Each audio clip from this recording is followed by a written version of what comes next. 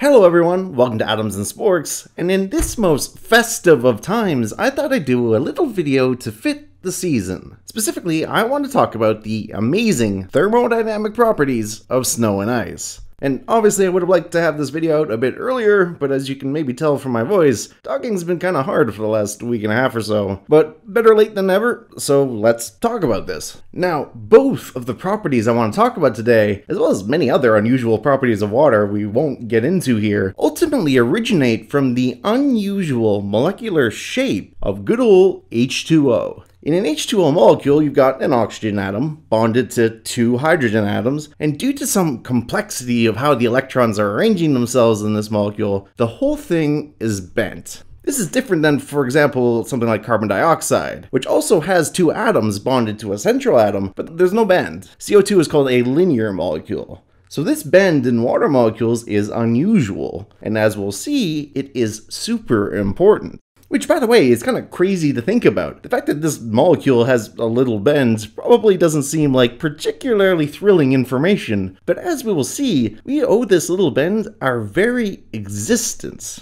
The reason for this is because at the regular atmospheric pressure of our planet, solid water, aka ice, forms a so-called hexagonal crystal structure, with these hexagons forming because of this bend. And what is noteworthy about this hexagonal structure is that, well, it's quite roomy. Now, roomy isn't exactly a technical term. The real word is that it has a very poor packing efficiency. But in a nutshell, in order to accommodate this bend in the molecule, the crystal structure of water is filled with a lot of unnecessary empty space. But this isn't just a bit of pointless trivia. Rather, as a result, the solid form of water is less dense than its liquid form. Or to put it another way, ice floats. And it's really kind of interesting to think about how our ape brains, which evolved on this planet which just has so much water, really don't appreciate the fact that liquids in general don't do that. The fact that we have icebergs and frozen over lakes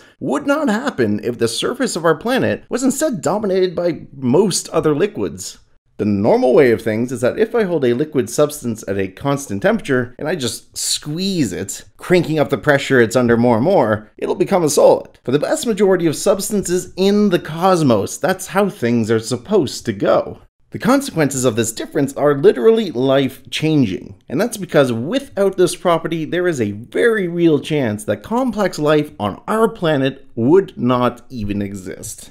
To see why, it's first important to understand that ice is a very good thermal insulator. The reasons for this aren't maybe worth getting into here in great detail. It can get a bit complicated and there's actually some competing effects, but all that's really key to understand is that heat moves through it very slowly. This is why igloos and quincies are pretty functional. And yes, by the way, that may be the most Canadian thing I will ever say on this channel, so enjoy that.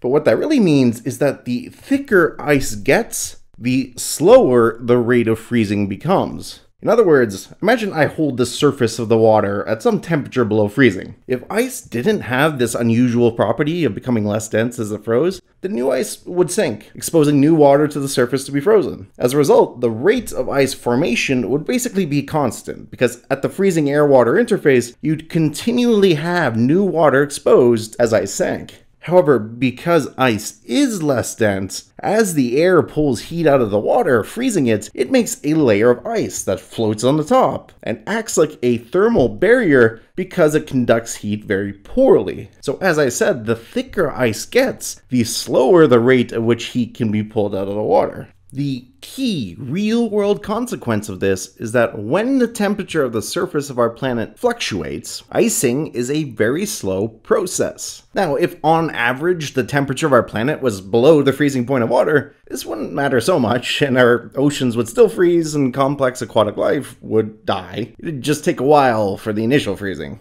However, the average temperature of our planet isn't freezing. It's something like 14 degrees Celsius above freezing. That means when winter comes and the temperature does get below freezing, the rate of ice formation is slow. One could even say glacial.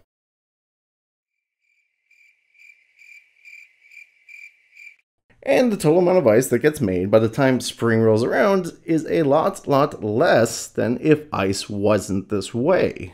On a planet where some other liquid was dominant, ice would sink and be lost forever to the depths of the ocean. It would become perma-ice, and the ocean floor would be solid. And whatever aquatic life could exist would live in a thin region of liquid between the icy depths and the surface. And more importantly, if it got cold, even just for a little bit, like say in winter, the entire thing may freeze. Of course, if the average temperature is above freezing, it'll all thaw again in the summer, but the damage would already be done. Complex aquatic life can't live in a big chunk of ice. And thus, every winter would potentially be a mass extinction, especially during unusually cold periods in the history of our planet, like ice ages. Though keep in mind that even during so-called ice ages, the average temperature of our planet was still above freezing.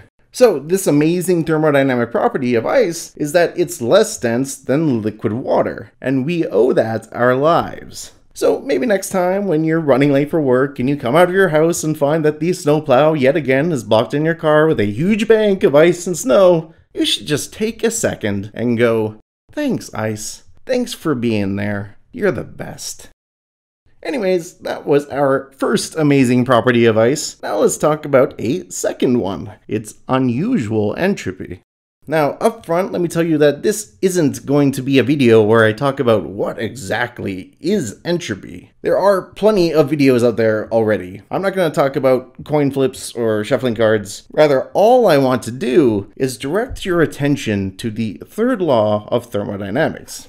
It states that the entropy of a system approaches a constant value as its temperature approaches absolute zero. And what I want you to notice is this rather funny business of saying a constant value. To maybe highlight the oddness of things a bit more, consider a different way of phrasing the third law of thermodynamics. Entropy of a perfect crystal of a pure substance approaches zero as the temperature approaches absolute zero. The natural continuation of that formulation would then be something like grumble, grumble, grumble, but for some systems, it doesn't go to zero. The key point being made is that as you approach absolute zero, for most systems the entropy also tends to zero. But for some systems this doesn't happen. Even at absolute zero, they still have so-called residual entropy that never goes away. So you can conceptually think of thermal entropy, which is sucked out of a system as you cool it, and then for some special systems, some residual entropy that you're just always stuck with.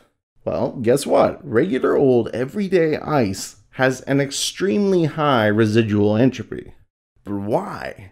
Well, determining the residual entropy of something is actually really conceptually easy. The residual entropy is just related to the number of possible lowest energy states a system can have.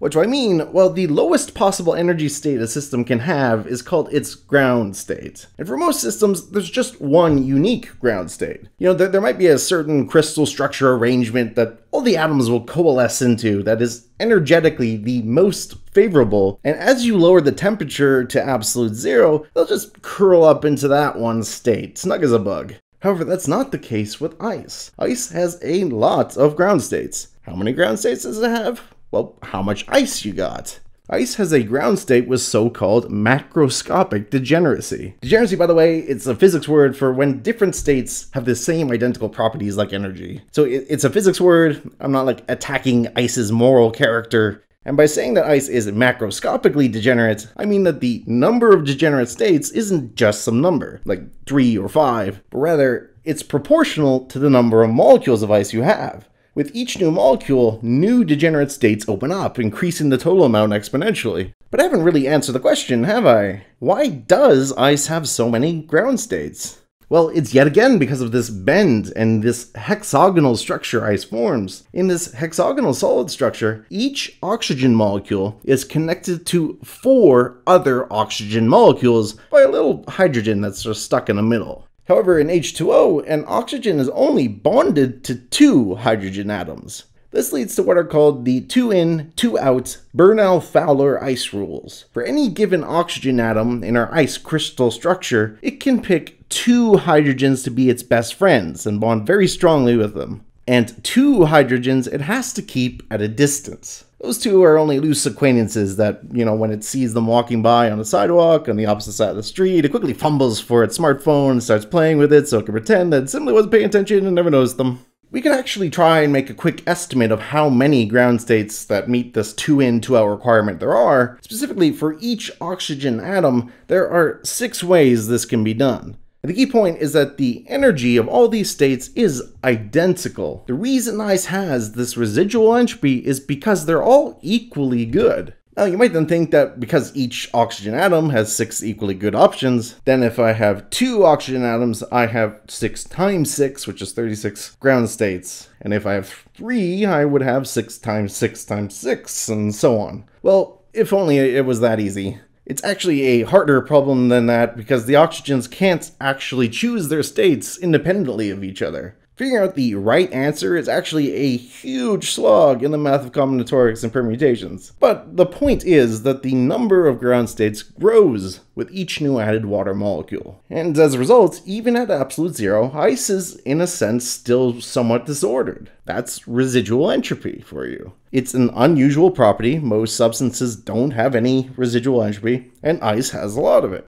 Historical footnote, by the way, one of the first people to recognize that ice had this property was Linus Pauling, one of only 3 people in history to win 2 Nobel Prizes, one for chemistry and one for peace. Pretty amazing stuff.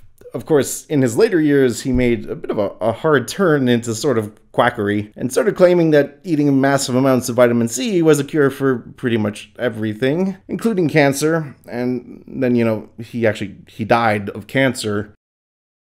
Anyways, in this video, you hopefully learned a couple of amazing thermodynamic properties of ice. Namely, its unusual density, which is pretty damn important for life on Earth, and for its unusual entropy, which it holds on to even at absolute zero.